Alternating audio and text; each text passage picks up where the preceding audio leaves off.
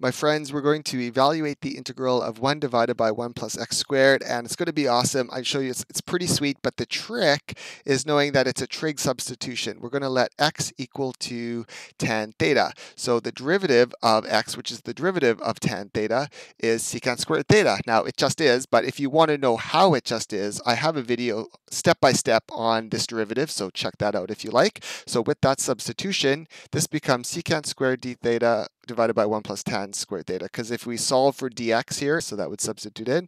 Now we're going to invoke a popular trig identity, tan squared plus 1 equals secant squared. And if we do that, we get, check this out.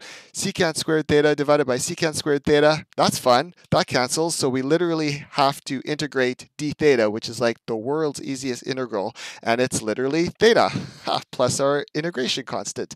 Now, we want things in terms of x, not theta, so we're going to substitute back. So if x equals tan theta, then to solve for theta, we got to take the inverse. So theta equals the inverse of tan to the negative 1x. So we substitute that in, and this, my friends, is our integral in all its glory. The integral of 1 divided by 1 plus x squared equals arctan plus our integration constant, and we're done. Bob's your uncle.